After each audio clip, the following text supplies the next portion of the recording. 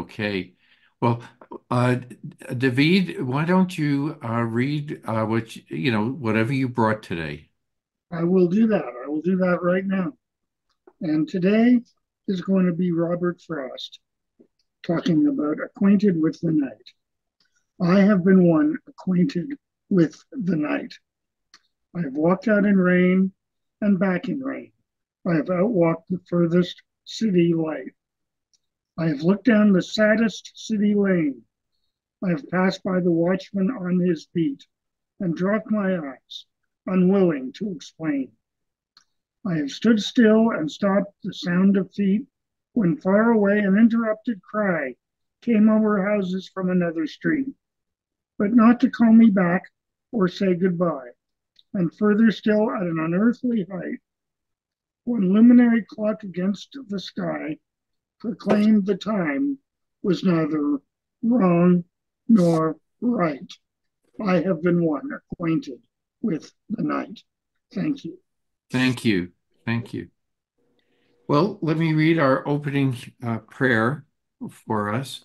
Baruch atah Adonai Eloheinu melech haolam asher kitshanu b'mitzvotav v'tzivanu la'asok b'divrei Torah. Amen. Amen. Hi, Rabbi.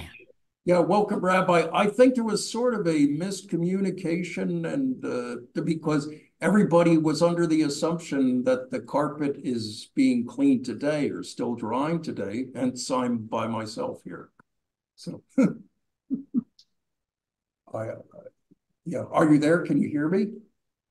Oh, I can hear you We can perfectly. hear you. Okay, okay, yeah, You know, yes. the carpet cleaning is actually in 21st, right? in 3 weeks. Yeah, 3 weeks. Right. Okay. Next week we have a Shabbat morning service. okay. Then the 21st, there are some other things that have to be done on the Saturday, and they've requested that we not be in the building. So the 21st will be on Zoom also. Okay. Okay. My bad.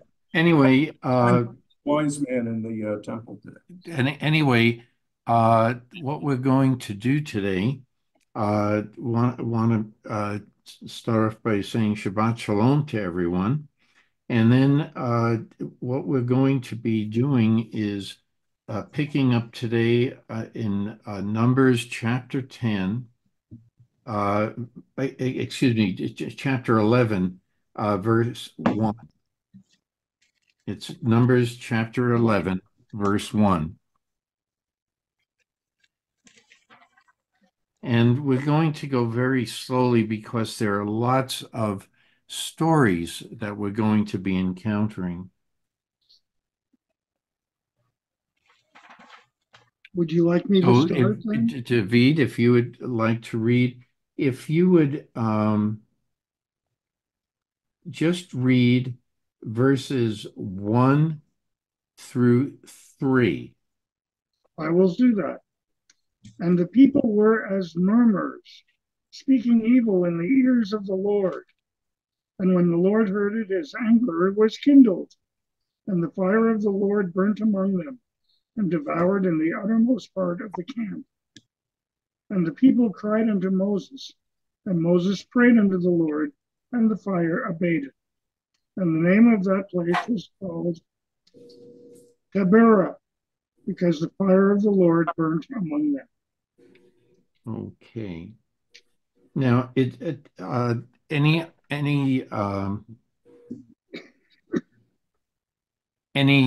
thoughts about this?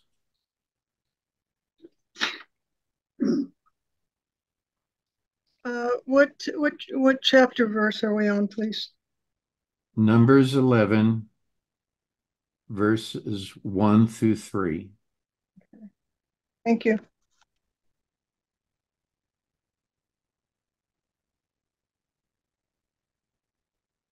Marty? Yes. Yeah, I have, a little midrash. I was going to ask if you have something with that, because there are so many empty spaces with all of these little stories. It invites lots of midrash. Okay, yes, Steve, please read it. for us. in this, this discussion of murmuring is just sort of an introduction to the more dramatic stories that happen later. But the little midrash about the murmuring is uh, God wished to purify the generation of the wilderness. Its moral and spiritual achievements were to become an integral part of the Jewish people's character. Therefore, he led the members of that generation through various stations, of which each held a particular spiritual test. Okay, and the station of Kivrot Ta'ava, which we'll come to soon, the graves of appetite or lust, where Hashem led Bnei Israel, generated physical cravings. Oh, okay. So they're actually saying that that location caused them to have cravings. Okay. Upon arrival there, the Erav Ra, the who are the when the Israelites left Egypt, they were a mixed multitude. So they weren't just all the descendants of Abraham. There were Egyptians who went along with them, who kind of identified with the Israelites, who were, you could call them converts. Okay. And they make a little bit of a judgmental statement about these converts in the Midrash. They say, upon arrival there, the Erev Rav, the Egyptian converts who were the lowest element among the people, were the first to be overcome by desires. Okay, so there's a little bit of Okay. Steve, if you could read the rest of that when we get to the next paragraph, okay? Because we're putting the cart before the horse. Right okay. now, the main question that should be coming up, what is this fire going on around the encampment? Right, right. So they began to grumble about their inability to satisfy their cravings. So God was already sensing that there were murmurings and cravings. And we're going to go on, and I'll save the rest for later. Okay, thank you. So when Marty? you're reading this, obviously, um, Rabbi wanted to say something. No, excuse it's me? okay. Go ahead, Marty. That's all right. Okay. The issue here is that the people are not always a happy people. There's always a part of them that's going to be complaining. Manishtana. Okay. Kvetching and Right. kvetching. Stiff, And stiff necked is so right. Okay. that's the All right. first thing. And they're constantly reminding themselves or being reminded by others and being swayed into this uh, this type of thought process. In my mind, what they should be thinking about is should be driven by the cortex rather than their midbrain. Okay, and so they're allowing basically, uh, and I'm here. You have to say, well, why are they doing all of this? Is it part of human nature to complain? That's a question I'm going to ask you of you and discuss a little bit. So, Rabbi, you're shaking your head. Please. Well, I'm not. I'm nodding that but and we'll get to that. I'll get to that certainly. Affirming that the same Oh, thing. okay. Yes, I think Okay. it's human nature to not be satisfied and to always be disgruntled and to complain. But I did want to point out, especially when you said that there's a great body of midrashic literature. So there's one midrash that plays on the the biblical writers, the Torah writers, and the name of the place of Tava which is based on the same burning Right. verb that is used for the bush that's not consumed. Okay, all right. Right. So it's a further example of God's presence Right. surrounding the people, and and giving them a chance to be awe-fearing and awe-inspired, but they choose to continue to complain. Right. And so it's Moses who sees that flame, is reminded of the bush and his personal relationship with God, and he intercedes on behalf of the people. That there's a famous midrash about all that. It's There's based on the kivo er hasne, that the bush is the bush is burning but not consumed. Okay. oh Yes, okay. Michael. Okay. Mary used the word kvetching, which is a kind of a good word, and the Jews have always complained, and there was one individual, a rabbi, who they missed that is not in the Torah, who talks about kvetching a lot, and that's Jackie Mason, and they missed that. What, Yes. Jackie isn't in the Talmud? How did that happen? I don't know, but how did I miss that? It's a mystery to me. But I don't see anybody smiling or laughing. It's a sad. I am. It's a sad. It's a We sad. got two, three Rabbi people, Rabbi four. Rabbi Mason is Sad group. in the Balabusta translation. That's right. Right. Okay. Yeah, and kvetch literally is sort of isn't it a pinch or something? It's like, it's something, it's something physical. It's like a little bit, a pinch and a twist, kind of.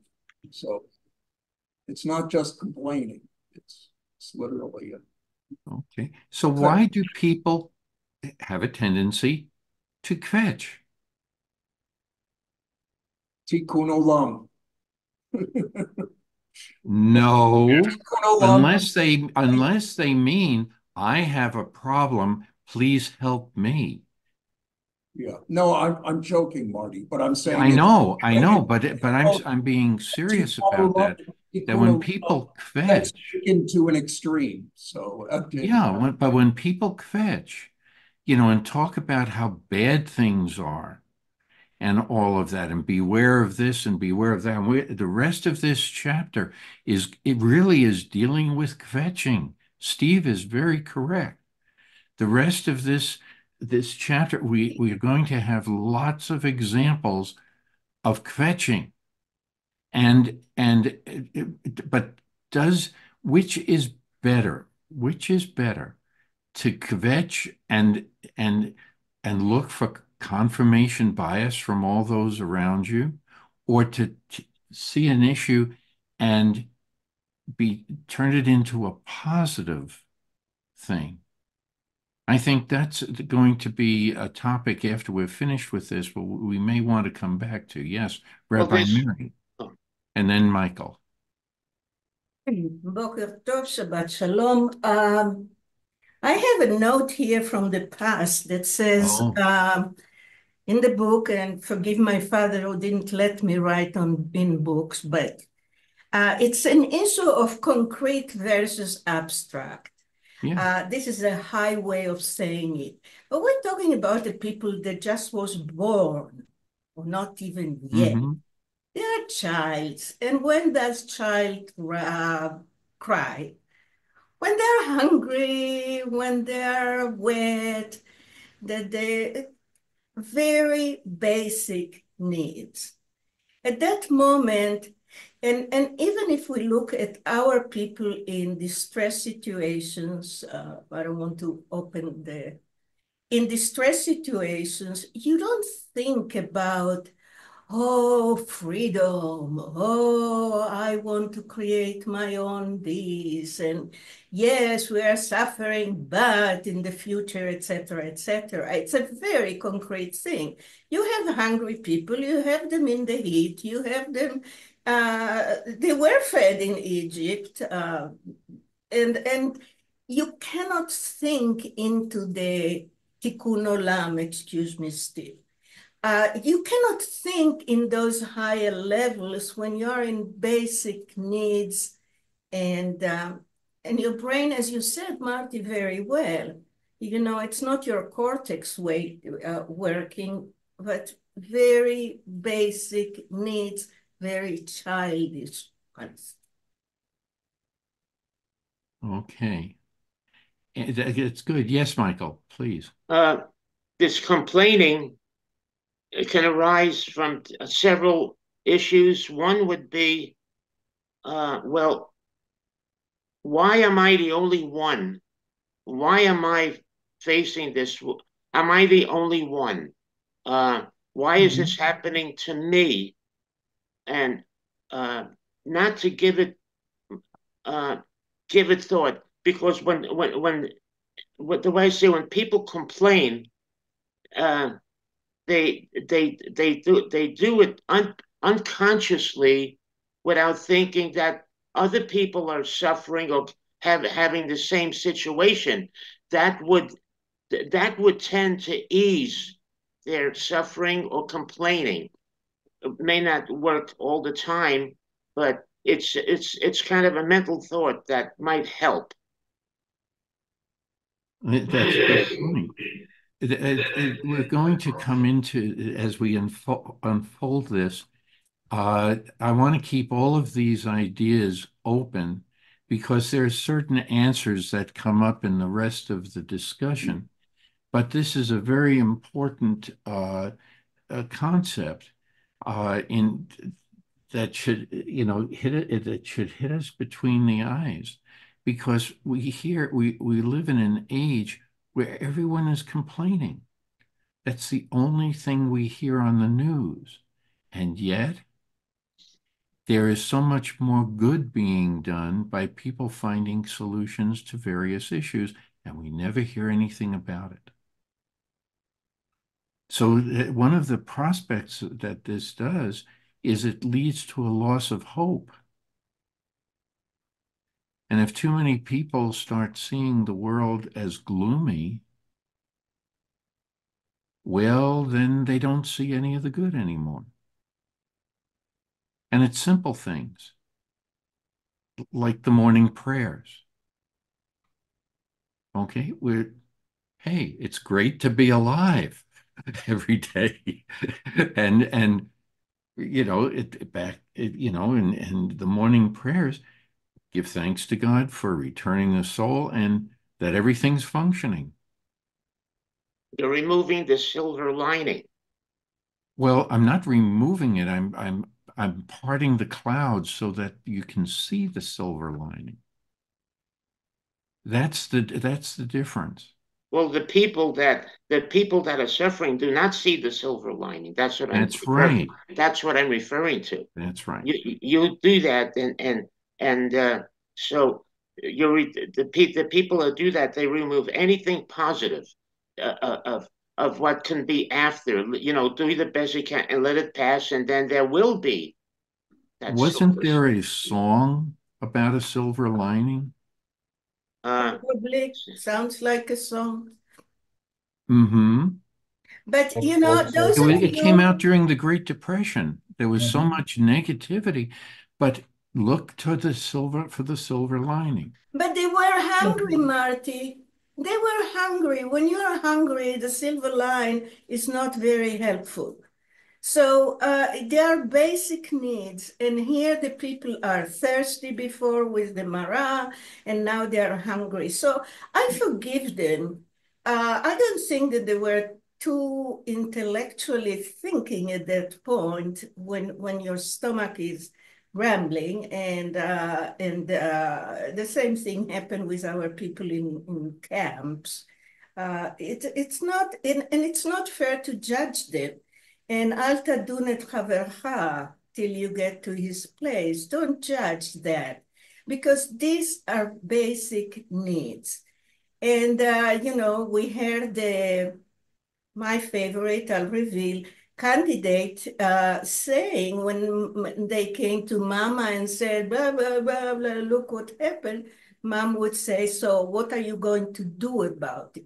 So there are two different things here. One is looking and seeing the positive, and the second one, what shall I do about it? And these are people that are not hopeless, but they are, what shall I do? I'm a slave. Okay, you took me out, but I'm unable to do anything about it. Well, maybe maybe this is what this ring of fire is important. That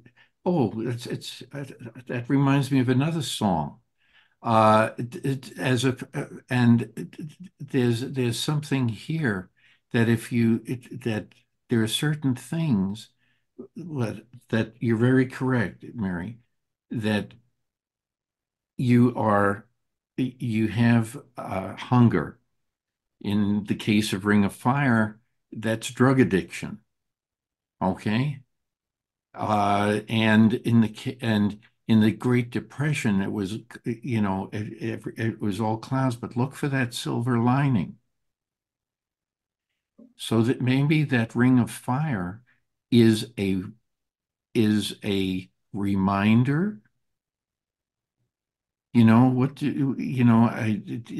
going over it's escaping all the people that maybe part of this requires a little responsibility to help pull themselves up out of this. And what else could they do? What else could they Only do? veg, that's the only thing left. Well, not everybody in the concentration camps kvetched. The majority would give their lives. I realize all that, but not everyone. No, Not everyone. exactly. They looked for a silver lining in all of that. Mm, They had a huge ring of fire around them. yeah, well, But I'm not saying it wasn't excruciatingly horrible. But there are some people that did think there were things that they could do for themselves so they could accept the bad tragedy that had befallen them. You talk about song. The one song that comes to mind would be "Somewhere Over the Rainbow" that came from the Holocaust. That also. Yes, Marty? that's Marty, right. something? Yes, Steve. I'm also thinking of Pennies from Heaven. Yes, there were tons of songs that came out. But I had another point I wanted to make. Yeah, unfortunately, Gail isn't here today, but I'm sure she would be reminding us that the Buddhists actually have some very important wisdom on this particular issue. That one of the main causes of suffering, just our everyday people, is we are very focused on what we don't have and what we could have, what we ought to have, and also thinking about whether this is a good thing or a bad thing that happened. Okay, things happen in life. Life has ups and downs. Okay, but our tendency is to give those events grades. Okay, this is a C- event. This one was an A+. You do that. You don't have to do that. If you just try not to do that and see, this is an event. We'll get through it. And sometimes it's very easy to say, because the obvious response to that is, well, what happens if your house is destroyed and your whole family is gone? You're going to tell me to blow it off? And No, you can't. Exactly It takes time. That's not exactly what we're saying. But in general, it lessens the suffering in life if we remove those attachments. in those, that Yes. tendency to judge the quality of what's happening and why, how come everybody else has is going to these nice restaurants and I'm going to the cheap ones, or, don't look at everybody else's plate so much, That's right. just your own, and just deal with what's happening with you. Very good, Steve. Very good. I You know know, there's going to be disagreement. Okay. yeah. Rabbi Norm wanted to talk. Okay. And then, did you want to say something, Rabbi Mary? Well, I'll say after Rabbi Norm. Okay. And then Beth. So there, I would share a couple insights that some of the scholars give here too. Um, One might catch us a little bit by surprise.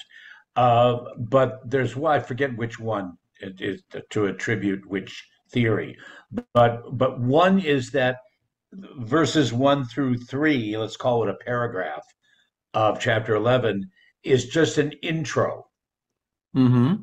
As Marty says, and clued us in for those who aren't aware, we're going to now encounter quite a few experiences. We've had some already since they crossed through the sea, but that we're now going to encounter a number of experiences, incidents, times and places of complaining, fetching, rebellion, all of these different kinds of things. So there's some who see that this verses 1 through 3 is just kind of an intro, not referring to any one specific fetch session, but that, okay, that's what we're going to be talking about, the narrator says. Because this particular paragraph doesn't say what it is that they're complaining about. Right. Just that it says they're complaining bitterly. All right. Now, there's also, for those who are aware of the Hebrew grammar, the verb of complaining here is in a reflexive sense. So there are those who are saying, okay, that they're complaining about themselves. Mm-hmm. Okay, that they're expressing their own lack of confidence or whatever it might be, and that Ba'ozne Adonai, that was then heard by God, and then God and Moses decide in their conversation of what to do to boast, to boost up the people's confidence and whatever. So there's a strain of the literature that sees it that way. And then there's one more that I would point out, and that's the end of verse 2. There are some scholars who have said, so the end of the translation is Moses prayed to the Lord and the fire died down. Vatishka ha'esh. Okay. But there are some that say that this is a scribal error, that it's not that the fire died down, it's that the people died down, not lost their lives, but they're complaining, they're fetching, died down, quieted, because of God hearing them and Moses praying on their behalf and the fire and all that, and they felt a little bit better. They were supported. So just a couple of little insights into some of the critical scholarship, the way that they approach those first 3 verses.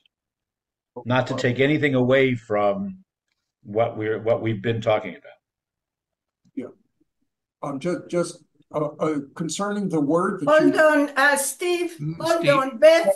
Steve, Beth wanted to talk. Okay, now I'll move down the line. That's fine. Mary, I thought you were next. Yes.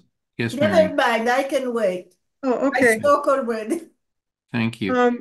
Actually, Norm, what you just said I thought was really enlightening, Yeah. because if you look at this as all of the distress and the murmuring and everything that was going on could the fire could be representative of what happens when you have a whole people who are so disgruntled.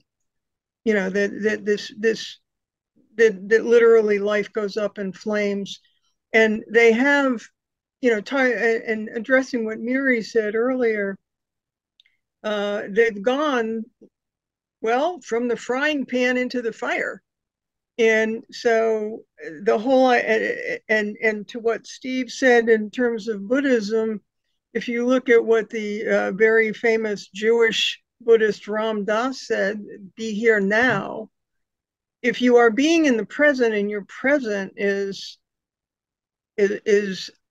unpalatable, and you don't have enough to, you don't have your, what you consider your basic needs fulfilled, then the question is, what do you do? And I would think that a friend and I used to call it kvetching with a purpose.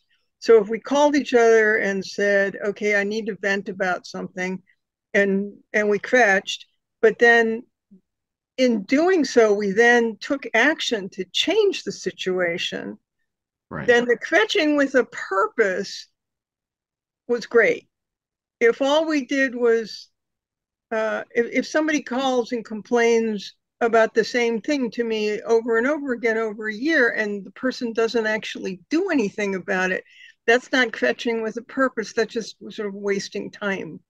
And so, as the people are saying, okay, we remember the good stuff. It's kind of like being in a bad relationship, and you get out of the relationship and suddenly you remember all the good things. So, Egypt was the bad relationship, and now they're remembering, oh, well, we had this great food and we had fish and we had all this other stuff. And then there seems to be this total blanking of, and oh, by the way, we were also slaves. So I think what everyone has said is really enlightening, at least to me. Sounds good. Thank you, Beth.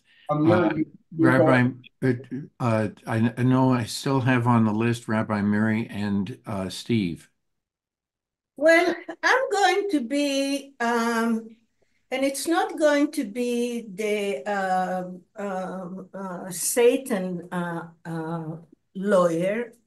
I'm going to defend the That's people. devil's advocate. The For those devil's Yeah, who that's the advocate. one I That's right. wanted. I Sorry. gathered that. didn't get it right. Okay. I think I like Satan's lawyer. You can Right. read my mind.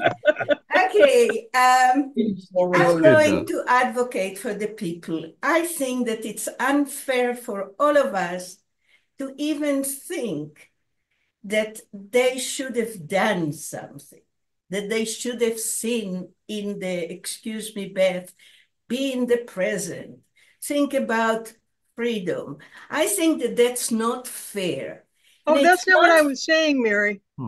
You misunderstood. No, I'm saying, yeah, I'm not blaming you. I'm saying being in the present.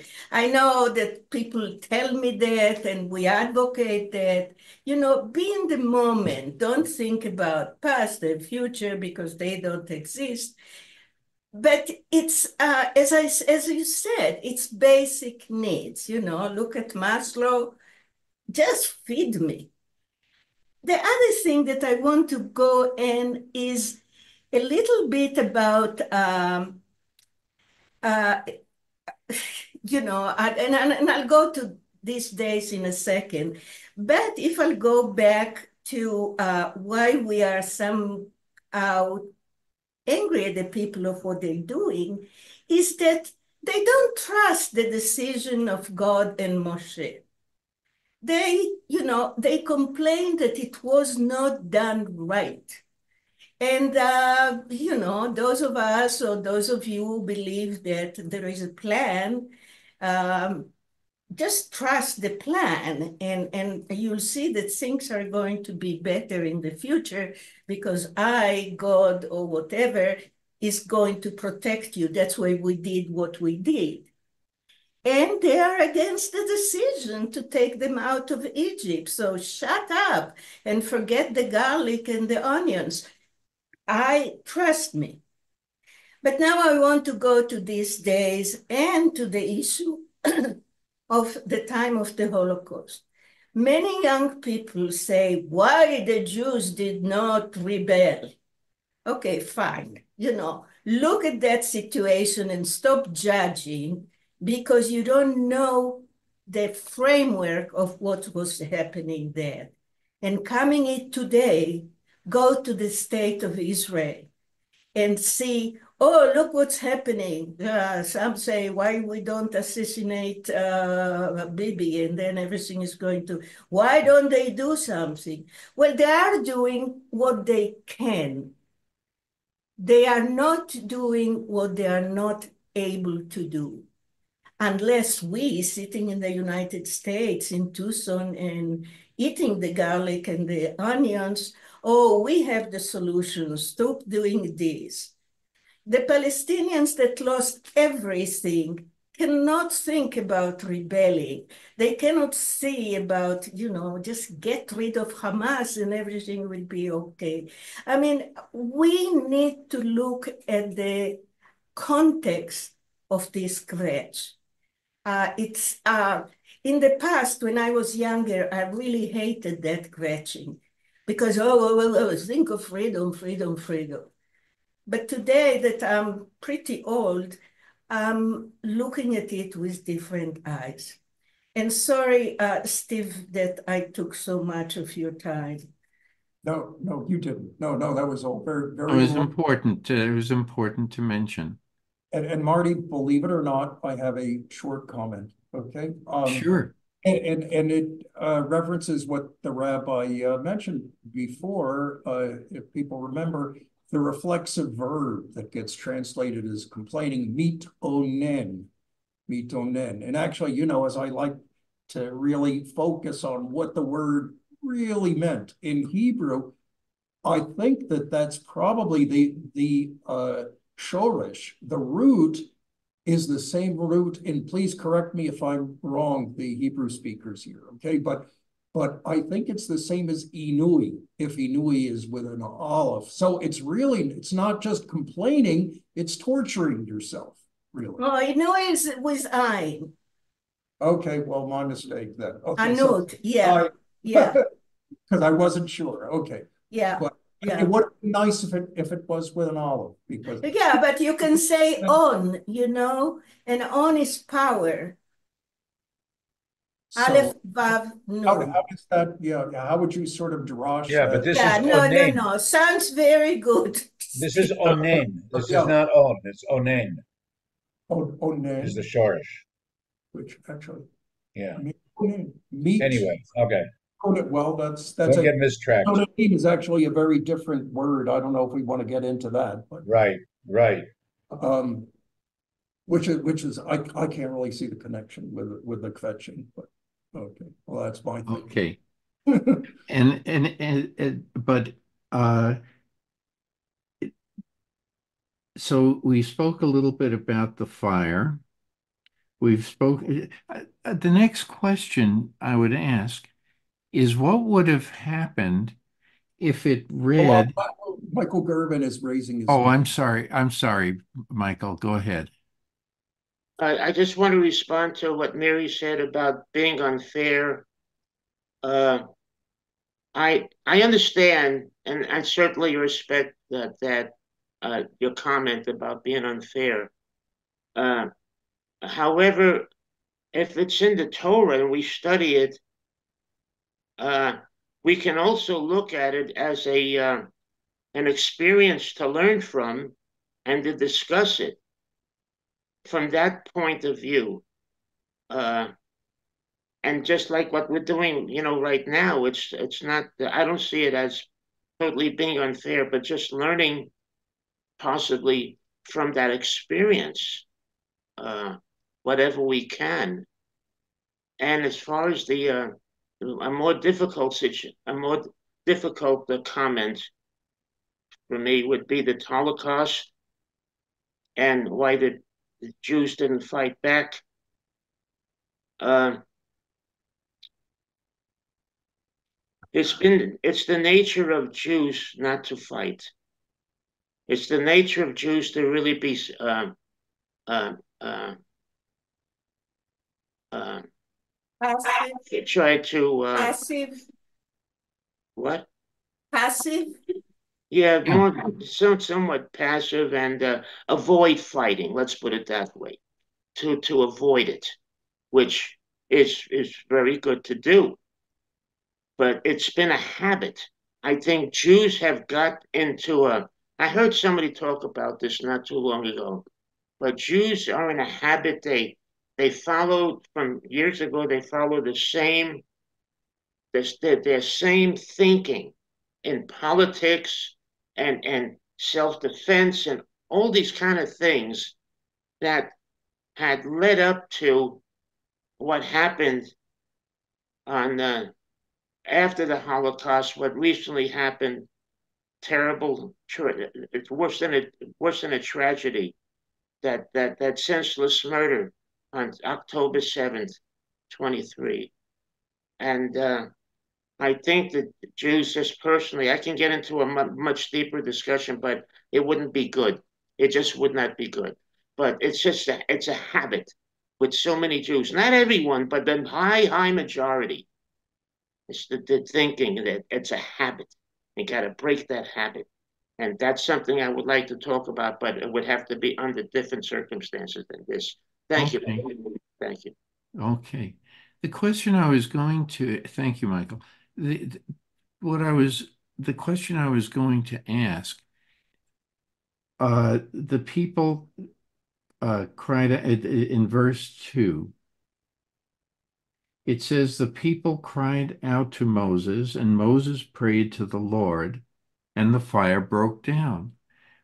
What would you think it would could have been written instead if the people joined with Moses and prayed? Say that again, Marty. If this read, the people cried out to Moses, okay? And what is the difference here? If the people cried out to Moses and it says Moses prayed to the Lord, but suppose the people also joined Moses in that prayer.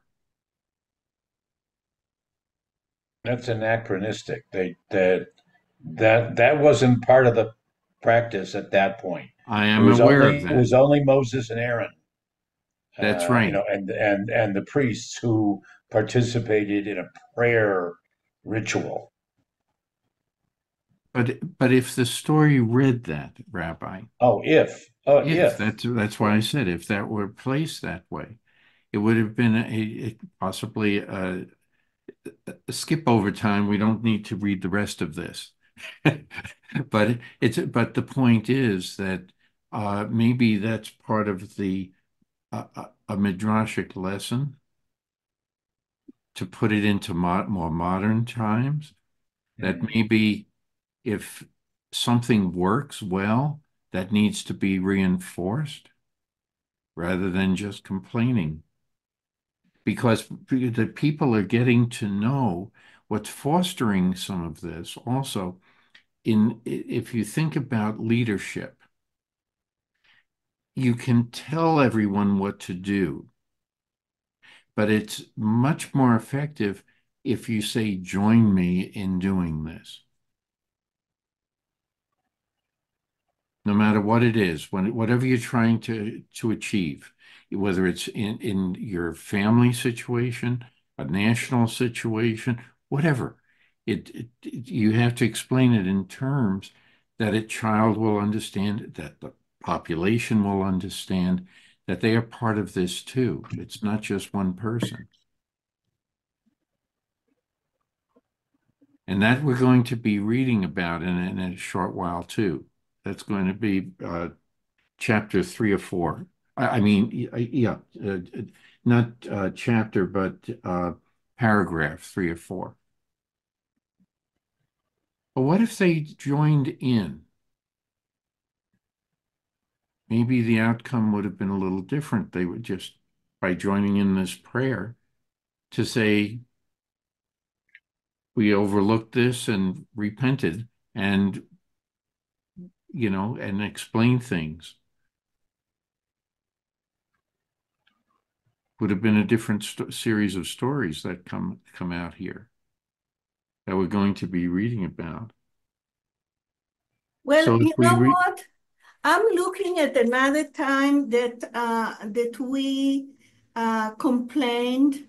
That's in Exodus after they left Mitzrayim, and the people complained. Everyone complained to Moshe and yes, Aaron. And why did you let us die in the desert? Blah blah blah. And then uh, and then Adonai speaks to Moshe. Moshe is not the one complaining. It's like Adonai heard the people. And the mm-hmm. same happened when they were in Egypt and they were saved. It's because the people Yes, yelled to someone. I don't know that they had Adonai at that time, but uh, it was the entire people complaining. And here the word, again, English, not English, mitonenim is in plural. Everyone is complaining. Now, the issue that Rabbi Norm said, and probably here is that Moshe asked God to stop the fire. So we have him still a mediator between the people and God. And it's, mm-hmm. ותברך ותאכל, ויצעק העם. It's about the people cry. That's singular. Yeah, because it's the Right. people. Right. It's about the people. Now the question is, ויתפלל Marty. Here it says pray. But itpalel is not exactly pray. It's a new concept, as Rabbi Norman was saying. So I'm not sure what it meant here. It's like palel, pilel, that has to do with judging. I'm not sure what does it mean in Moshe itpalel, which was translated as prayer. I'm not sure. Right. It's agreed. We don't see that verb that often in the Torah. Yeah. Okay. So it almost certainly did not mean what we associate Right. the word to mean mean now. I mean, it could be, Marty, as we were all, assuming it could be more like interceding, Yes. you know, Yes. Yeah. right? Okay. Rather than there are other words for pleading. There are other words for, begging. Um, so uh, it's a legitimate question. And there's the progression of, all the, as Rabbi Miri was starting to say, that it starts with all the people in the plural. Okay, they're all complaining. Right. Then the description is that in the singular, that the people cried. It's in one voice. Okay, and then it goes to be, then it falls on Moses' shoulders to actually be the one to speak with God. But God heard the people, but ultimately it came down to Moses' intercession Yeah. before Yeah. anything was done. Right. At this point, they talk to Moshe. They know that, yeah, that he has a red line with God and they cannot talk directly. Right. But Right. it's an interesting combination there and comparing the first kvetch with this kvetch. Yeah. Okay. But yes, Beth. Well, I was just going to say, as we read further into this chapter, I think some things become somewhat clearer, having Yes. to having to do with the burden upon Moses Yes, because he is that's the right. line to God. And we haven't gotten to the point yet where we don't need someone to intercede for us, that we haven't gotten to the point where we get to speak directly to God ourselves, each individual. Everything is as a group. And if you take any group of people, uh, if I was a slave in Egypt and somebody said to me, here's a way out, and oh, by the way, it's some guy who speaks to a burning bush to somebody we can't see, I might say, well, I don't know about that part, but I want to get out of slavery. And so the levels of trust and belief are going to be very varied, just as they are in any congregation where, we don't all share the same brain.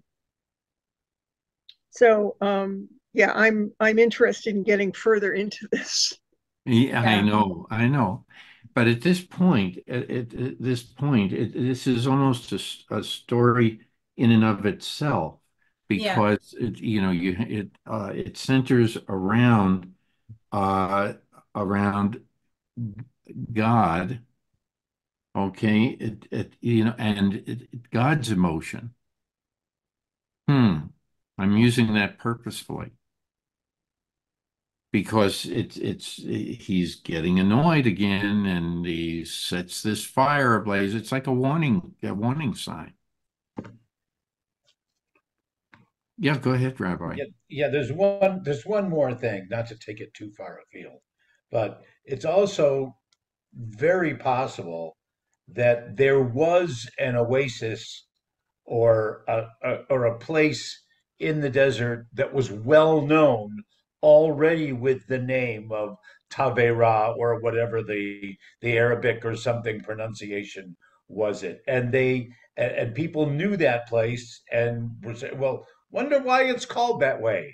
And so some storyteller came Sure, up, and said, Yeah. sure. let me tell you why it's Yeah. called Yeah. Tavera, okay? Right. And that's just as possible as anything else, because we know that scientifically we know that's the case with some other places. Got it. Any other comments? Well, Beth, since you basic, Martin, one small one. Now, the fire wasn't among everyone, but at the end of Right. the group, which is an yeah, on the interesting edges of the point as well. encampment. That's right. It was surrounding them. So instead of a pillar of fire, it was a ring of fire. Shall we all sing? I fell into a burning ring of fire. Johnny Cash. Even Yes. I know that. That's why we were mentioning all of these earlier, the different songs and like that. Uh, So but now, Beth, but if I'm you but would, I'm probably the only one in this class, in this group, who has ever played one of Johnny Cash's guitars. oh my, Ooh. oh boy. Ooh. Now you have instead of Okay, instead of a add that to midrash my resume for a Yeah. claim to instead fame, of right? instead of a midrash on Rosh Hashanah, you can do that. It will sound nice. Oh boy. Did you get Yeah, rep from the we often overlook things in music. And in music, classically, there's a group of compositions. They're not quite symphonies, but they're called tone poems because they're written with a theme, a totally different theme in mind. And and just purposes of mentioning it, there's a song, The Moldau, and it's basically a river. It's about a river and all of the different types of people that that have communities on this along this river. And as a result, the music changes dramatically. And there are rapids, there are all kinds of things. And so the music changes with the flow, and then it opens out into a larger body of water at the end. And if you look at the music this way, and today we have we still have ballads that are out there. And we had other songs during the times of need. You had folk music. We look at it from that standpoint, but they were all about human emotion, human needs. And this here, this portion may be in a response to what we were discussing last week when we were talking about, oh, this is written in poetic form. You know, the two verses between the inverted and backward nuns. And maybe this is a response to this. Okay, because and I'm just saying, just tossing that out to mull it over, and I'm not aware of anything being written, but verses 10:35 and 10:36, it basically is in praise of God and what God is doing for the Israelites, and Moses' role in everything. But maybe this is what happens when you don't believe in entirety of verses 35 and 36. Yeah, Marty, to go back for a second, have you ever seen how music is actually set to a motion picture? Are you familiar Oh, with the yes, yes, process? Yeah, yes, okay. yeah. Fascinating, yeah. It is, but and the themes that are used in the motion in any motion picture, you have variations on the theme to depict the emotion of the people, and it resonates with us so that we feel differently. So could it be that if since this is written either as poetic or a song for verses 35 and 36 that we discussed, maybe what's not written in song is an attempt to say, well, wait a minute, all this is good, but this also is going on. And they should have been thinking about it, verses 35 and 36, but they had even forgotten that. And just to reiterate those, when the ark was to set out, Moses would say, "Advance, O Lord, may your enemies be scattered, and may your foes flee before you." And when it halted, he would say, "Return, O Lord, you are Israel's myriads of thousands." And we had a very lengthy discussion about that. So is this sort of like saying, well, if you feel that strongly about verses 35 and 36, which we do with Torah readings and portions of the Torah readings on Sabbath services and the high holidays, but why would we why is this following afterward? We can say we believe, but are we really believing if we're always kvetching? Is that part of this whole series here? And I know we tend to pick up the reading, of a passage, but coming to think about it, here we have a lot of goodness, and even the golden calf story it falls into this category. When you have uh, all the goodness of all of the Ten Commandments being given to us, and then all of a sudden, and yes, we're going to do it, and all of a sudden everything changes and we're going to build a golden calf. And of course, it upsets God and Moses. Here too, we're running into a similar type situation. So is it sort of to say that we create our own misery?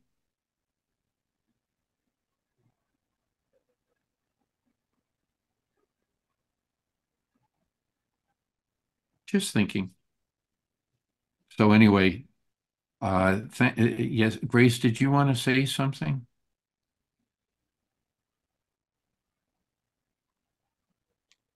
I was just agreeing with you, Marty. Oh, okay. We're our own worst enemy, you know. Yeah. I'm trying to simplify it in some way. Well, Yes, Michael. couldn't that fall into the category of God helps those who help themselves in a way? Yeah, that may be part of it too. So anyway, very good. This was a great discussion, but let's move on unless somebody wants to go back with this and say something else here. So if we would read verses 4 through 6, okay? Four. Some of it has already been mentioned, okay? And so if I forgot who even read before. Beth, do you want to read this? Sure. Sure. Okay. And the mixed multitude that was among them fell a lusting. I would ask the Hebrew speakers, is lust actually the word translation?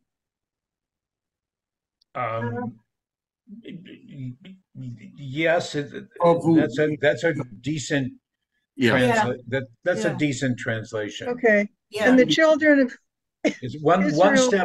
one step up from just desiring. Okay. Or craving. And the children of Israel also wept on their part and said, would that we were given flesh to eat. We remember the fish which we were wont to eat in Egypt for naught, the cucumbers and the melons and the leeks and the onions and the garlic. But now our soul is dried away, and there is nothing at all. We have not save this manna to look to. I was so taken with, we're talking food, and then suddenly we're in nefesh. Yeah. How'd that happen? That's a very nice question. And now our soul, that's a big leap. I have a different translation that it's our gullets are shriveled. Yeah. Yeah. I don't know if anyone has another. Yes, Steve. Well, nefesh, you know, of course, in Jewish soul. In rabbinic tradition, there isn't just one soul. Right. Souls and levels of soul, and the nefesh is maybe the lowest, is the most animalistic. Mm-hmm.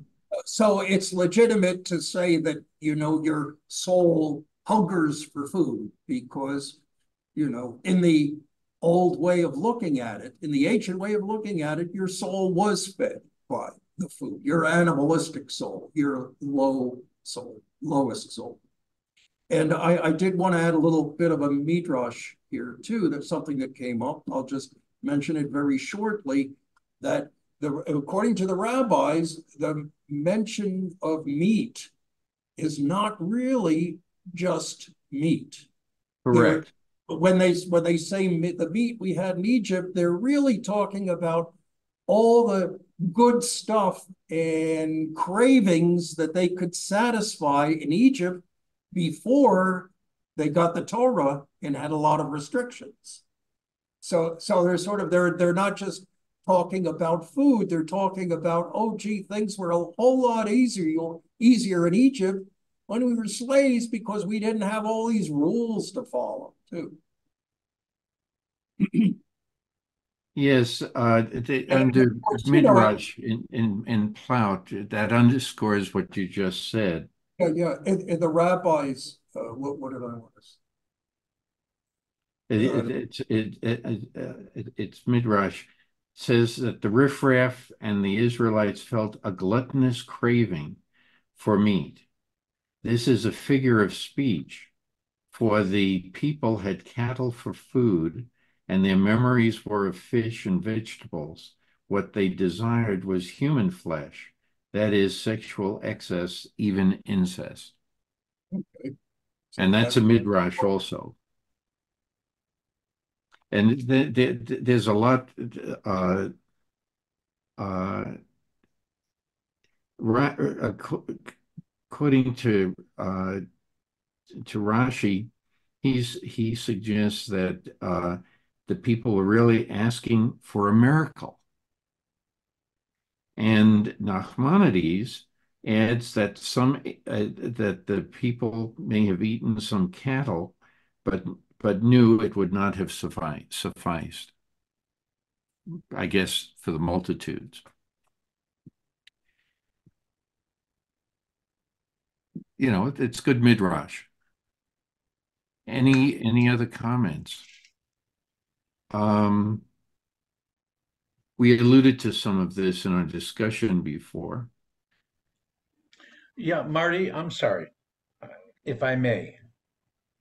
Are we Please. assuming, and I think that's a big jump, in verse at the beginning of verse 4, Mm-hmm. okay,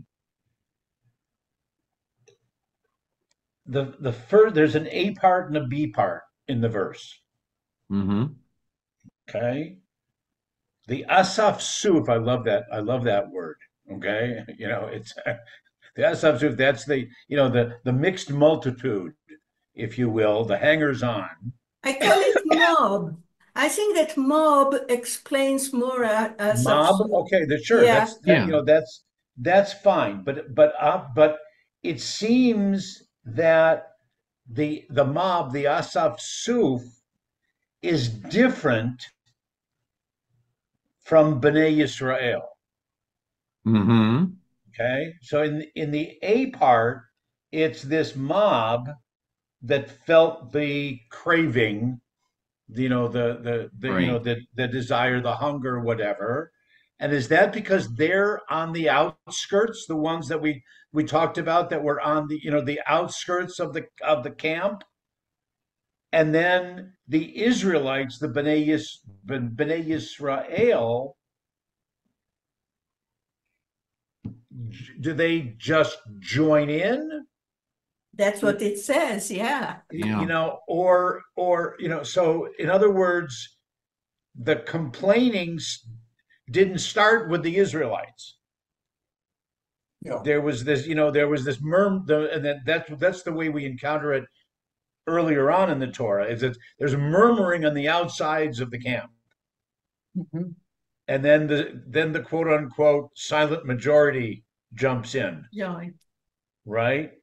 And they join in, as opposed to the Israelites hearing those on the outskirts, their complaints, their hunger, and the Israelites jumping in and saying, we need to help them. Okay, so we're hungry too. Do something, Moses, do something about us, as opposed to Moses, we need to help them. There's two different ways of looking at it here. Yeah. Yeah. Well, could I say something, Marty? Sure. Yeah. Unfortunately, we like to think of ourselves, as we're reading this in a positive light, but there is a certain amount in certain stages, and it even persists now, of elitism within our tribe. Okay. And so there's a little bit of blame, and this is elaborated further in the Midrashic commentary. But oh yeah, the ones who started it were these, the Asaf Suf, mixed multitude, the Egyptians who were just hanging on, and they said, oh yeah, we like the idea of leaving with you. and it's just kind of blaming them and pinning it on them initially, and then they sort of stirred people up, and that's how it happened. This is something, it's a concept that we struggle in modern Judaism. I think, not putting myself forward as a rabbinic scholar, but and I welcome more knowledgeable opinions on this, but there is a certain concept of the chosen people, and that's something that has to be redefined in modern Judaism because it makes us a little uncomfortable. We like to, and I guess the Reconstructionists took it to an extreme that, Rabbi Kaplan totally redid the brachot on the Torah readings and removed, who chose us from all the people. He said, that's not nice and that's not modern, and we're not going to say that anymore. I want to add that this, for the first time, I pay attention to the fact that this complaint started with a group within Am Israel. It wasn't the entire group.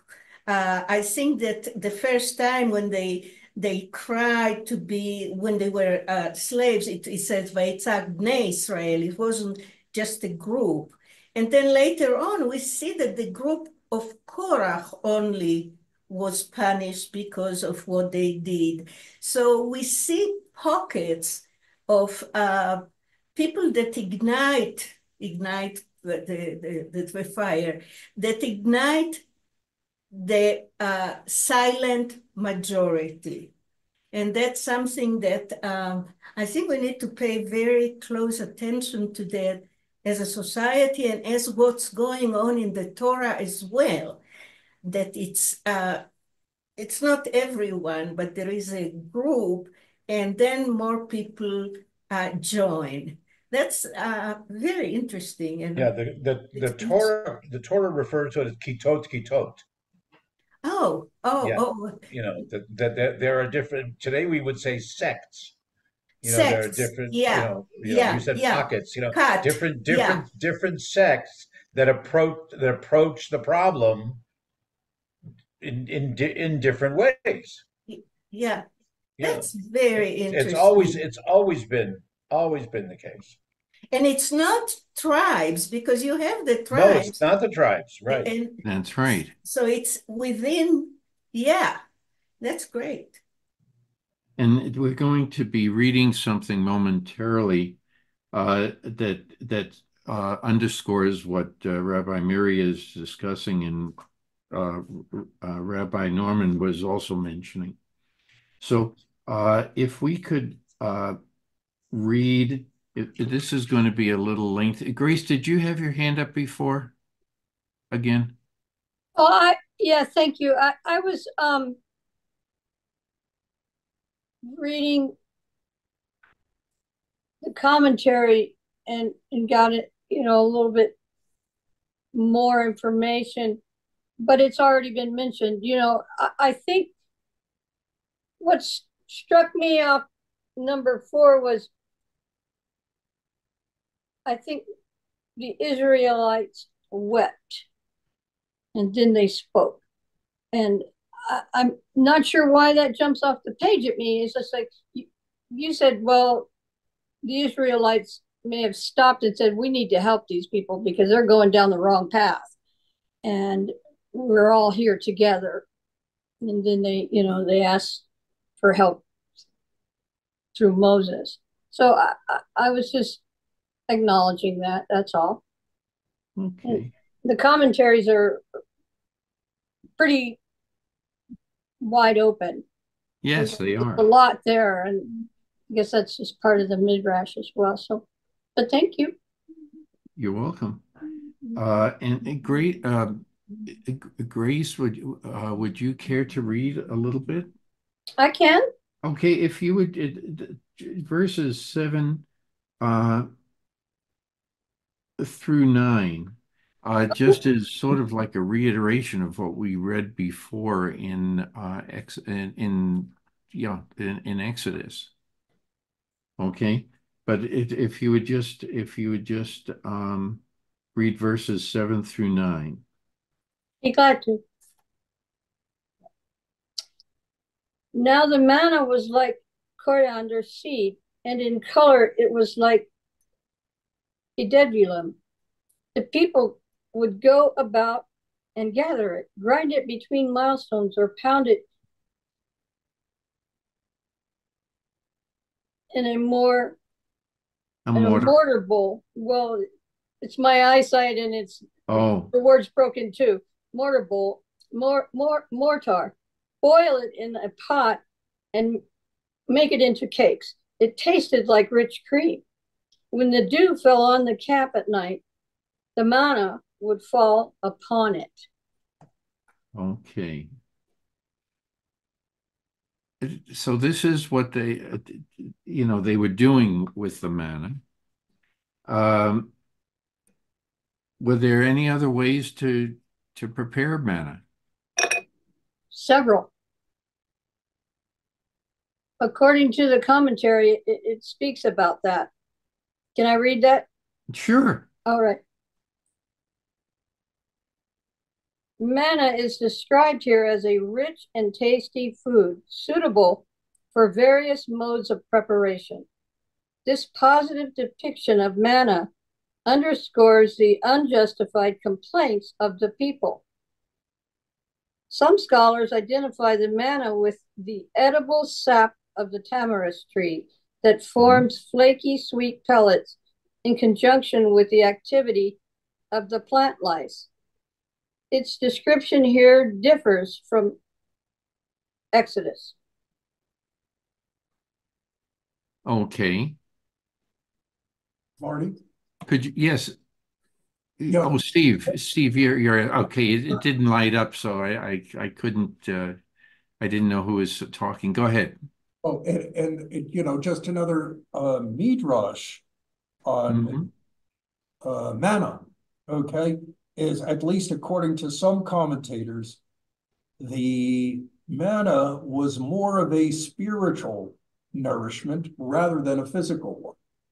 And so what they were craving was this very physical satisfaction of the meat, which is, of course, expanded to other things, including carnal pleasures. So. I'm sorry I didn't get to finish reading that. This is reconciled in classical Jewish thought by suggesting that the manna could take on various flavors. So they're talking about they remember all these spices and different ways of food and different types of food. Now this is all that they have, but it seems to me like God is saying, okay, well, I can do this for you. I'm giving you this sustenance, and it can take on many different flavors without you putting anything to it because I prepared it for you. Good point. Any other comments? Very good. Okay. I wonder what it would have tasted like if somebody had roasted it. Sounds to me like they did, didn't they? Or was it just in their mind? Yeah, that, barbecue. This tastes like such and such and everything. Yeah. Oh, just another comment.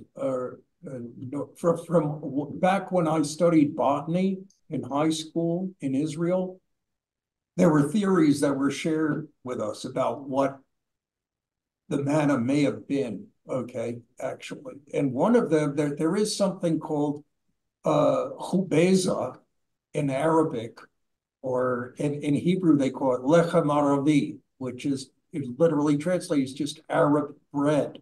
Have you ever heard of that, Mary, or no? No. Rabbi Norman is from when we used to camp out in the Sinai. Yeah. So these are actually, these are among the plants that I had to go out and pick and dry in the pages of a book so I could have a nice, collection of, but there is a little the fruit of the plant, the so-called fruit, which isn't really fruity, that grows after the flower, of course, is fertilized and falls off, is quite edible. I wouldn't say it's great cuisine, and I couldn't imagine it, being a, staple of the diet, but just an interesting theory that of one of the plants that may have been that manna. Okay. Any other discussion? Okay. Who has not had a chance to read that would like to read? No, I haven't read yet. I'm not sure. Go ahead. Go ahead, Steve. If Where you would would read 10 through the end of 15. Okay. And Moses heard the people weeping, family by family, every man at the door of his tent. And the anger of the Lord was kindled greatly, and Moses was displeased. And Moses said to the Lord, wherefore hast thou dealt ill with thy servant? And wherefore have I not found favor in thy sight, that thou layest the burden of all this people upon me? Have I conceived all this people? Have I brought them forth, that thou shouldst say to me, carry them in your bosom, as a nursing father carries the sucking child unto the land which you did swear until their fathers? Whence should I have flesh to give unto all this people? For they trouble me with their weeping, saying, give us flesh that we may eat.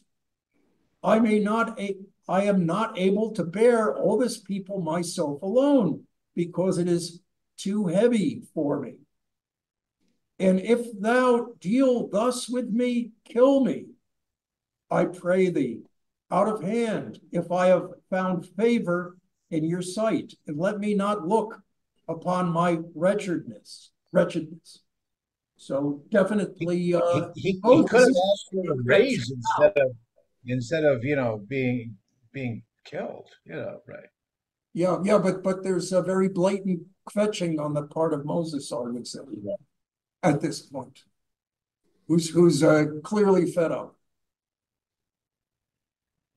Okay. Any other comments? You may have commentary to this effect in your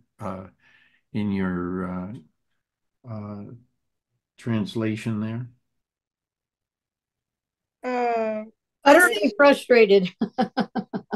Yeah, I was going to say that somewhere in the commentary, I'm trying to find it, it was saying not so much fetching as where did I go wrong here? I've done everything that you told me to do, and I've got, no, they're not listening to me, and what do I do now? I see it more as a feeling of feeling like a failure rather than fetching, overwhelmed. Yeah, I've always seen this, and I picture it in my mind as the first steps towards burnout. Mm-hmm. Professional Yes. leadership burnout.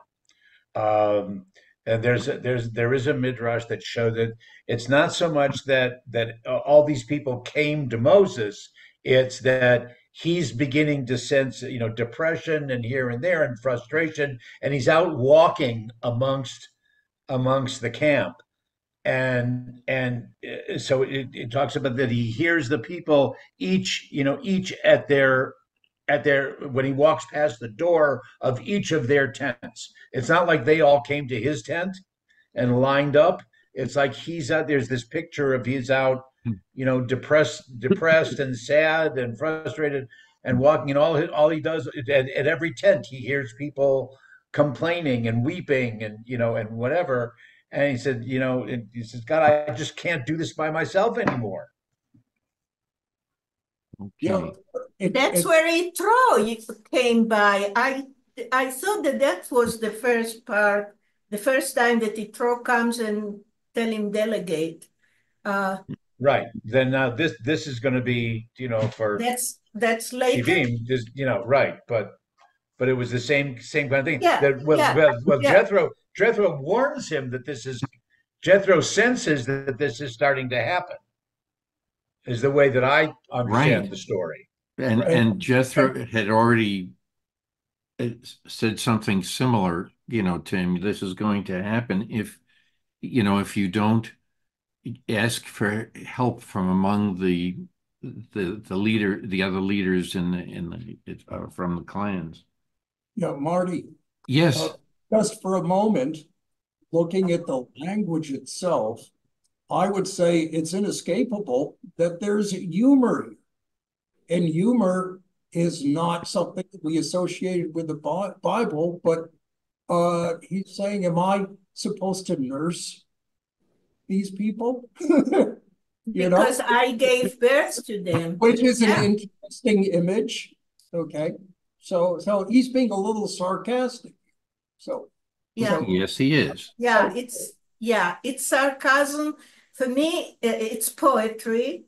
It's a beautiful metaphor because it's very much understood what it means, These are not my kids. I didn't give birth to them. Just leave me alone. Yeah.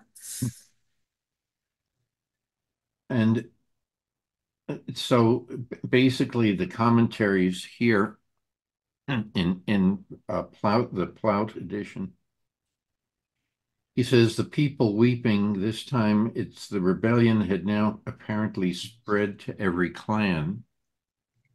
The burden, Moses had not wanted the leadership in the first place. He says this at the burning bush, and never ceased to consider it burdensome. And then the commentary about my wretchedness, and this is interesting. It says the Masoretic text preserves the tradition that this is one of 18 places where the scribes changed the text to avoid disrespect. For Moses had really said either their wretchedness, that is, he did not want to see the misfortunes that would befall the people, or your wretchedness, ascribing evil to God. That's why I asked to be killed. If you interpret it with your wretchedness being interpreted as that he's responsible for all these misfortunes that would befall the people, that have befallen the people. But 15 is a very strange, in my mind, verse. Well, what would have happened if he said their wretchedness, just on the surface, instead of my wretchedness?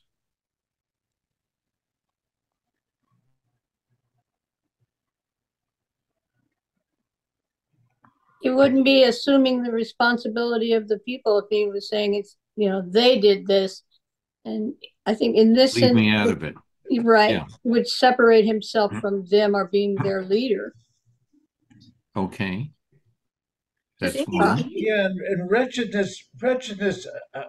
I don't like the translation. I think it more Okay, as what like would you put? my failures. Okay, my failures. Okay. But you feel very bad about your failures. Yes, he's belittling himself, but I Yes. think it's more, I don't want to have to live with my sense of failures. Or the Hebrew is ra'ah, so it's badness, basically, generic. Yeah, sadness, disillusionment, The works. Yes, Beth. My commentary basically supports what the rabbi said. It says under my wretchedness, for example, the failure of his hopes and efforts, the despairing complaint of Elijah in 1 Kings chapter 29, 4, and of Jeremiah Yeah. in 25:10. My wretchedness, his failure to fulfill the task, which he cannot abandon because God given, a feeling of woe that arises whenever a spiritual leader toils vainly and wearily with the dull masses to whom he is tied by feelings of love and duty. So Right. yeah, I think that I can't imagine what it's like to be a prophet. It's just I mean it's a thankless job most of the time. Yeah. Okay. Yeah, Jeremiah is a very, yeah, sorry, Rabbi. No, Yeah, no, no. and Go ahead, Mary. Go ahead. well, I think that this is with Jeremiah, this is an interesting metaphor that Jeremiah used, not blessed, the opposite, curse the day that my mom got pregnant with me.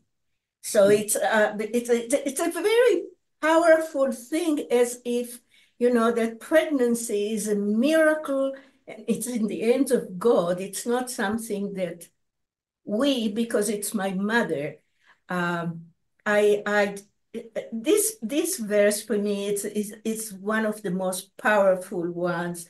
And Jeremiah is also the same. And now I'm thinking why, but it reminded me of that one. Yeah. Yeah, Marty. Yes. Pardon me for that, because I'm going to have to leave to Yes, take you Lynn had up to the mentioned that. airport. There are places in the Torah, especially in what we call the wisdom literature, that Tov and Ra, which we would normally translate as good and bad or good and evil, are also translated as success or failure. So it's not, it's not an unknown connection. So I wanted to bid everybody a Shabbat Shalom.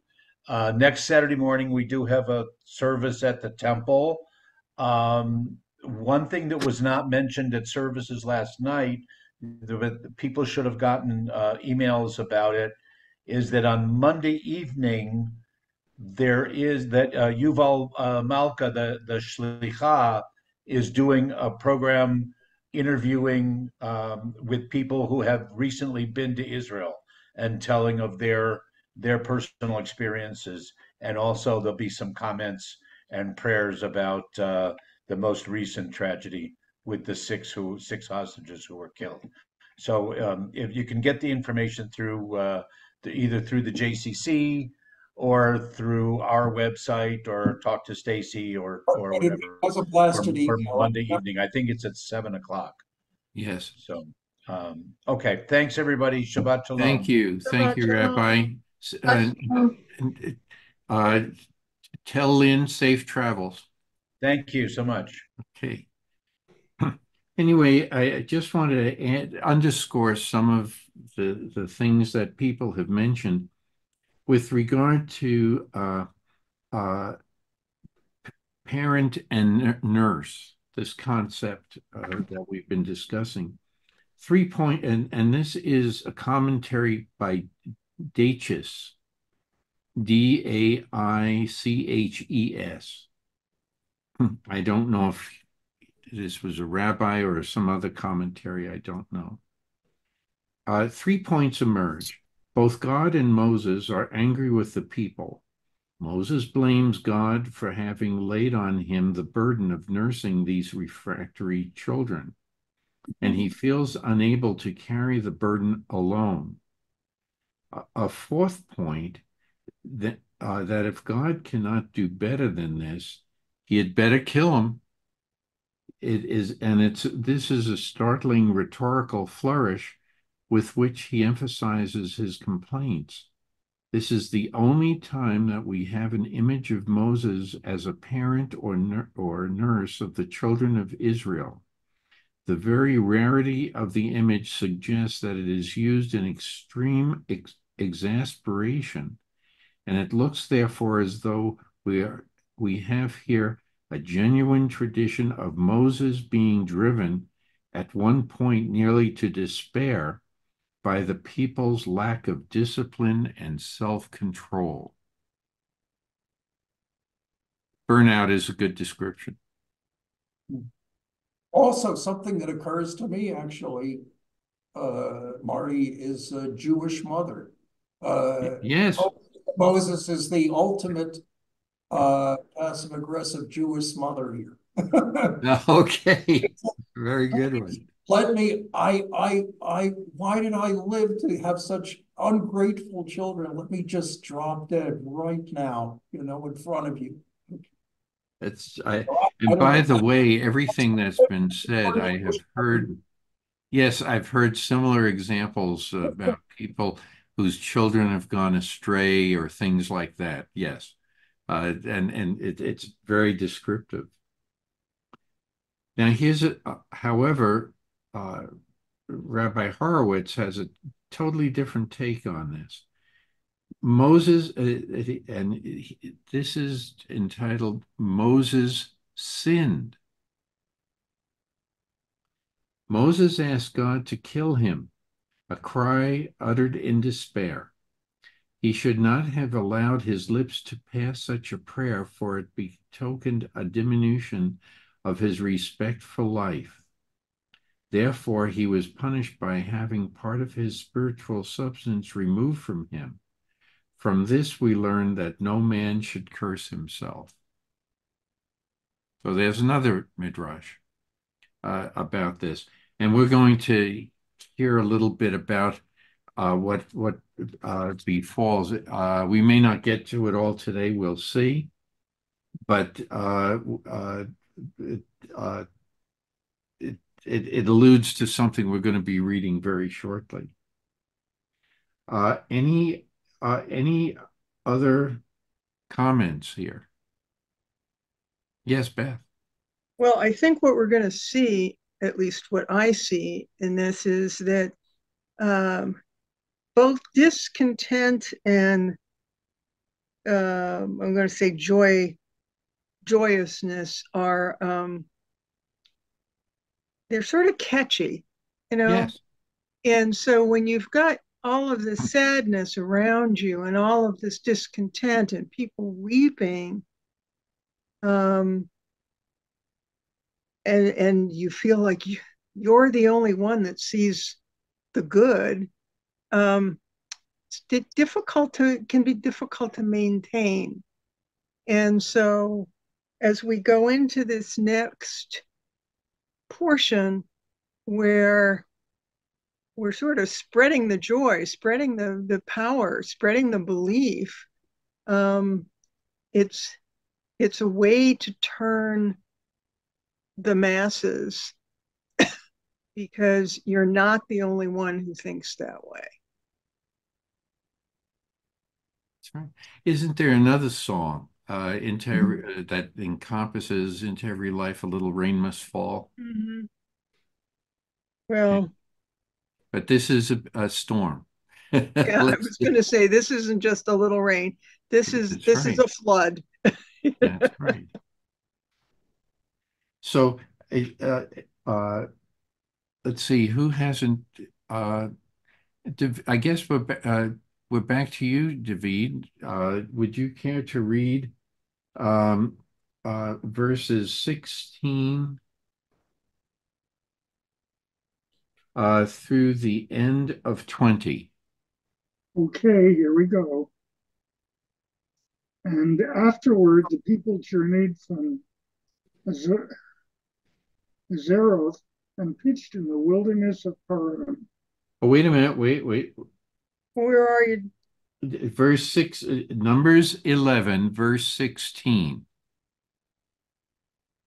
Oh, okay. I jumped ahead too far. I'm sorry. Okay. I'm very sorry about that. Yeah, we haven't gotten very far today. A lot of discussion. Okay. 16, is this right? And the Lord said unto Moses, gather unto me. Yes. That sound about right? Yes, that's it. Okay, the Bered and oil will Shalei more. And the Lord said unto Moses, gather unto me 70 men of the elders of Israel, whom thou knowest to be the elders of the people, and officers over them, and bring them unto the tent of meeting, and they may stand there with thee. And I will come down and speak with thee there, and I will take of the Spirit which is upon thee, and will put it upon them, and they shall bear the burden of the people with thee, that thou bear it not thyself alone. And say thou unto the people, sanctify yourselves against tomorrow, and ye shall eat flesh, for ye have wept in the ears of the Lord, saying, would that we were given flesh to eat, for it was well with us in Egypt. Therefore the Lord will give you flesh, and ye shall eat. Ye shall not eat 1 day, nor 2 days, nor 5 days, neither 10 days, nor 20 days, but a whole month, until it comes out of your nostrils, and be it loathsome unto you, because that ye have rejected the Lord who is among you, and have troubled him with weeping, saying, why now came we forth out of Egypt? And Moses said, Okay, that's good, David. okay, thank you. So what's happening here? He's Go gonna ahead, Grace. he's gonna overstuff them. He's gonna stuff them with so much meat, they're gonna have belly aches, and then they'll have a true reason to feel, what's the word I'm looking for? Since you doubted my ways, God is saying, I'm going to let the burden be shared among all of these priests unto the people, and the people are going to get meat, not just 1 day or 2 days or 3 days. They're going to have it for a whole month. And because of their gluttonous behavior of whining, this is really not going to be so pleasurable as they would like to have it. I'm just kind of talking out loud, and No, but I think that what you said was right on target. Any other comments? God's saying, I'll show you. Yeah. Yeah, Go ahead, Steve. You want me to, you'll get it. that preceded that we went through quickly is actually the creation of the Sanhedrin. Of the what? Sanhedrin. Oh, yes. Elders, that is a tradition that persisted throughout the first and second temples. That there were 70 wise men who were essentially the leaders. And there's a little bit of midrash, where the rabbis elaborate and fill in the gaps a little bit. And supposedly Moses said, well, how am I supposed to choose these 70? Who are the 70 people who are going to be these elders? And so God tells Moses, well, you're going to choose 70 overseers, 70 who have been overseers in Egypt, which kind of surprises me because that sounded like he was saying choose the capos, but actually the implication is choose the people who were willing to suffer the consequences if the children of Israel weren't meeting their quotas. So apparently these were whoever is that concerned about the people, these should be the elders. These should be the leaders. These will be your 70 helpers. Very good. Very good. Excuse me, I don't mean to be rude. I have to go because my road runner is here. For those who know about him, you'll understand. But he's looking in the window, waiting for me to come out. So, but he hasn't started pecking yet. You're in trouble if he starts getting angry. You better go feed him. Yeah, I need to. Bye-bye. Take care. Bye-bye. Bye-bye, Beth. I'm often amazed as to what comes up, uh, in our lives that, here we're having a deep discussion and or trying to have a deep discussion, and a roadrunner comes into the picture and takes her away from it. It's not just a road runner, though. She is friends with that road runner. Yes, I know. I She's know. That's why she does it. documenting him That's right. or her on an ongoing basis. That's right. It's all about food. Yeah. No, it's all about It wants meat. It It's wants meat friendship. as it, opposed it, to it, manna. it's all about the human experience, what people resonate to, how they live their lives. And Hmm. that's really what, for me, that's what is. I take a look at certain things and try to analyze and kind of figure out why and when and where and all that. It's for me, that's interesting. That is very interesting. And each one is different. That's right. Any other comments at this point? Okay. We can still, yeah, we still have some time here. Good. If let's see, David read I can read. okay. If you would kindly read verses 21 through the end of 25. Okay. But Moses said, the people who are with me number 600,000 men. Yet you say, I will give them enough meat to eat for the whole month? Could enough flocks and herds be slaughtered to suffice them? Or could all the fish of the sea be gathered for them to suffice them? And the Lord answered Moses, is there a limit to the Lord's power? You shall soon see whether what I have said happens to you or not. Moses went out and reported the words of the Lord to the people. He gathered 70 of the people's elders and stationed them around the tent. Then the Lord came down in a cloud and spoke to him. He drew upon the spirit that was on him and put it upon the 70 elders. And when the spirit rested upon them, they spoke in ecstasy, but did not continue. Two men, Oh, wait a one, minute. We'll get to that that's next week. 25. Yeah, sorry. Okay. We'll get to that next week. And any comments at this point? I would like my allusion connotation. What came to my mind was in Christianity, the issue of having one bread feeding everyone. I think it's also Yes. about fish, which God can do everything He wants, so she wants, so they want. So are you questioning me that Yeah, I can feed you for a month? that's right. Uh, Yeah, yes, go ahead, Steve. yeah. I thought I thought Mary was going to mention when you mentioned Christianity. I thought you were going to mention the some of the sects have speaking in tongues and handling snakes, which was what was happening here was speaking in tongues. They say, which was Hmm. actually something in the older prophets. So that's not the prophets who got written up in books, but prophets like Samuel. They would go into what's being translated here as going into ecstasy, but part of that is a little bit of a trance and babbling. Okay. And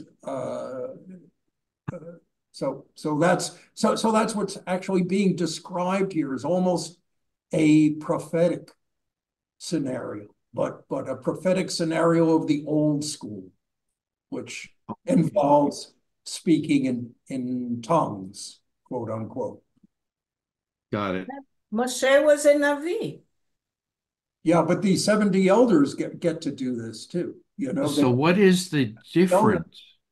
Well, the 70 elders are speaking it, going into ecstasy and speaking in tongues. Okay, well now, so what is the difference between a prophet and the people speaking,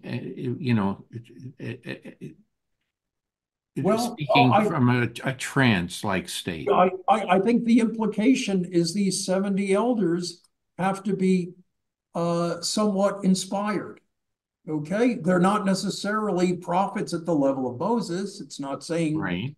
they are, but they have to have some sort of inspiration so they can fulfill their job accordingly.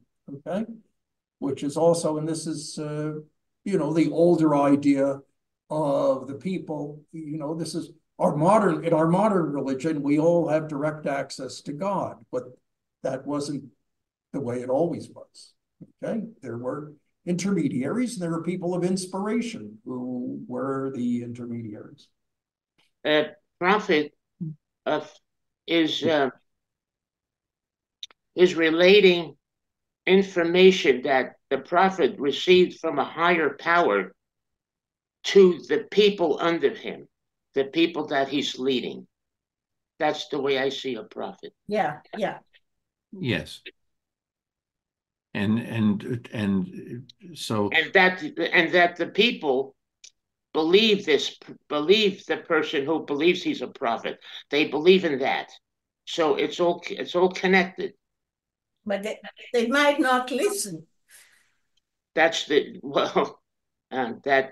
doesn't negate what I said. They may listen, they may not. Right. But it's about the prophet receiving information. So he says from a higher power, and he relates that to the group that follows him. Yeah. Okay. Marty,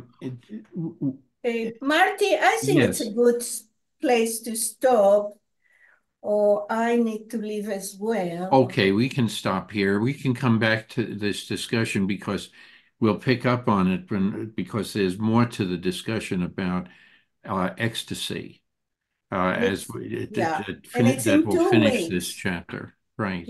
2 weeks. 2 weeks. We will come back. We'll come back, just review it a little bit, and then we'll go into it. That's fair, Rabbi Mary. Thank you very much. Thank you. Thank you for your insight. I really enjoyed it. Thank you. Shabbat shalom. Shabbat shalom. Thank you.